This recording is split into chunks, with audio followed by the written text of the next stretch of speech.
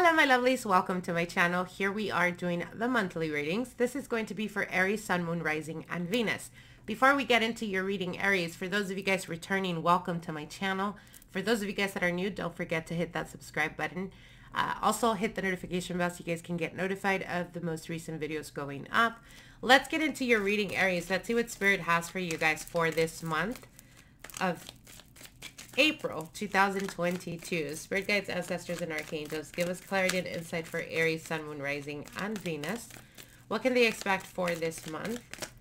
What is unfolding before them? Aries, Sun, Moon, Rising, and Venus. We're going to do it a little bit different this time, Aries. We're going to be free-handing it, okay? So we're just going to be pulling out cards, whichever cards that want to speak to you for this month. So let's get into it. If you guys like it, definitely let me know and we'll do more videos like this. Alrighty, let's get into it. Aries, Sun, Moon, Rising, Venus. What is unfolding for them for this month of April 2022? Alright, here we go. Aries, let's see what's going on with you guys. Alright, first card, we have the Strength card. So this is talking about being a little bit more courageous, Aries. Believing more in yourself. Oftentimes we have a tendency of, being loud, or perhaps when we're dealing with a partner, friends, loved ones, we have a tendency of wanting to show that we're strong, right? And we all know, we don't doubt Aries, right? But it is necessary for this month of April to maintain your composure. It is all about being tactful in the way you express yourself or the way you process certain type of emotions. So it is about mastering the art of your emotions, Aries. Sometimes when people push us to the limit or they continuously keep pushing us, we pretty much get to a point of where it's we're walking time bombs. And at some point we're going to flip the switch and completely go off on people, right? And this card is encouraging you for this month to maintain your composure, but not only that, to be confident in yourself. And there's a difference between being confident and being arrogant. And being confident is having not the need to prove anything to anyone. It comes down to proving it to yourself. So are you doing the decisions in life or whatever actions you're taking, are you doing them based off of what others may say or think about you? Or are you doing it because you're trying to prove yourself to someone or something? Ultimately, it comes down to believing in yourself and to also master the art of not allowing people to get you out of character for this month, Aries. All right, the next card here, we have the Three of Cups. So celebratory type of energy. I feel that for this month of April, you guys are going to be a little bit more social.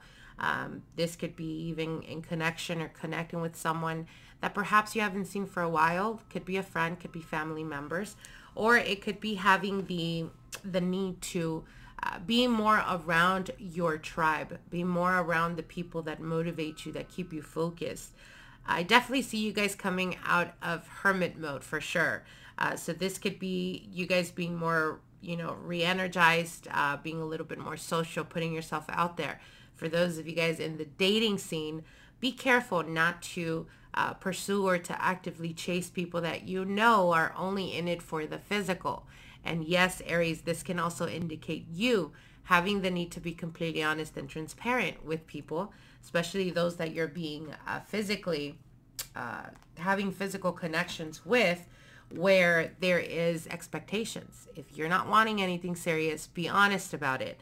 Now, the next card here is the Five of Cups. So for some of you guys, it could be currently going through a situation where you're being a little bit more social, or you're putting yourself out there. For some of you guys, this could be the spark or the beginning of your dating life.